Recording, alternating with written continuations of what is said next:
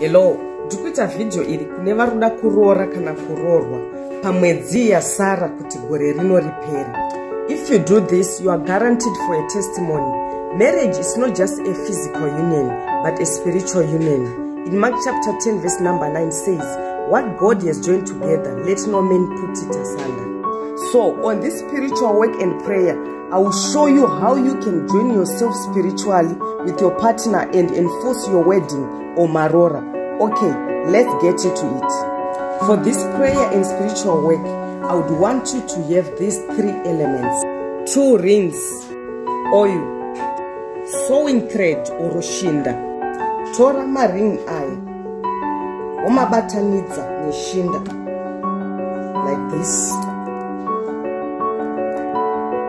Wapedza kumabatanidza, dip it muoil. Now do this prayer 7 times for 7 days.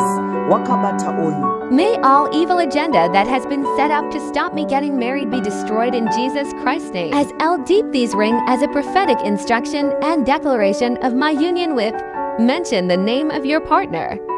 I'll join myself with my partner and enforce my marriage in the month of. Kana waita izvi zvakakunakira, remember to testify.